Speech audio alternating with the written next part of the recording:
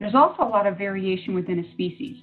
So on the left, I have a couple different examples of beanleaf beetles, the one that I showed before. And so it's just natural to see them with and without spots.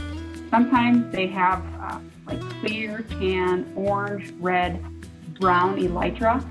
Most of the time you will see them with the 4 rectangular spots, but sometimes not. So I always look for the black triangle right behind the neck, and that's going to be the most consistent external feature. So there's a lot of variation there.